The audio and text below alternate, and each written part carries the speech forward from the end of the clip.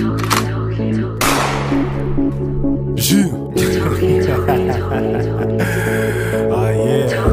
is none other than your boy, man. Edmund the General, yeah?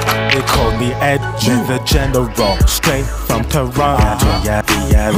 Music, there's none other. They call me Edmund the General, straight from Toronto. Music, there's none other. They call me Edmund the General, straight from Toronto.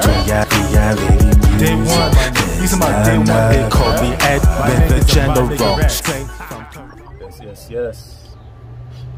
None other than your boy, Edmund the General, also known as the brand. And today is gonna be a really disturbing story.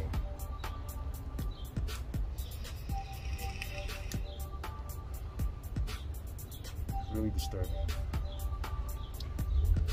White woman faces 10 years for performing unnecessary surgeries on a healthy black child. For clout. I never knew the levels that people will go through just so that they can be put on and get their 50 minutes of fame. And nowadays, people are capitalizing on that 50 minutes of fame. They're not trying to get that 50 minutes, they're trying to get that rolling for days, weeks, years, and they're pretty smart at it. I'll give you that. I'll give you that. Well, let's get to it.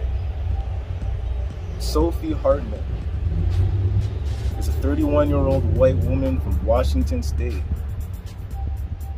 who adopted a 6-year-old black child. Just to let you guys know, there's no name that's going to be affiliated with this child. Too young. Sophie put the child through over 470 medical treatments. Which included surgeries.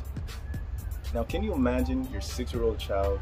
Now, I could understand if the child was unhealthy and would need to go through a few surgeries and treatments in order for them to get well. But she was healthy. She was charged after the doctors found that the child was healthy. Apparently, Sophie was doing all of this for clout. She even went as far as to speak at foundations like Make-A-Wish Foundation. This dirtbag, Sophie, made her adopted child wear leg braces, multiple surgeries, installing feeding tubes to flush out the child's intestines. The child is from Africa, Zambia. Sophie is facing second-degree charges of assault of a child and attempted assault of a child, which in other words is called medical child abuse. If she so happens to be convicted, she will then face up to 10 years in prison.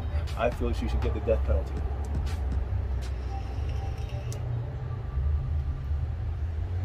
She should get the death penalty. She was in fact charged after the child was referred to by initial CH, went through a 16-day observation for her ailments and treatments. Keep in mind, she was a healthy 6-year-old. Luckily, with the help of doctors, they will assist in her recovery. Now, hopefully, this child will be sent over to someone who would actually take care of her, who's not looking to get the clout.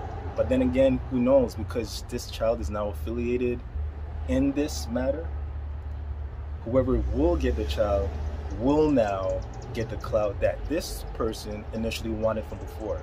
That's how I see it. Think about it. Now that the child is getting recognition, even though there's no names, we only got the initials, right?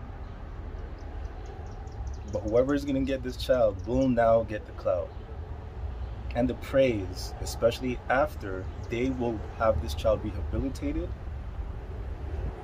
and moving on to bigger and better things.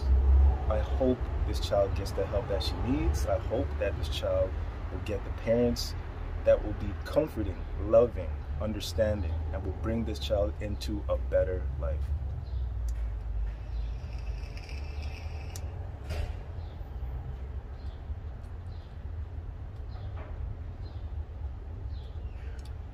I just hope. That's all, folks. Edmund the General signing off. I'm out. Peace.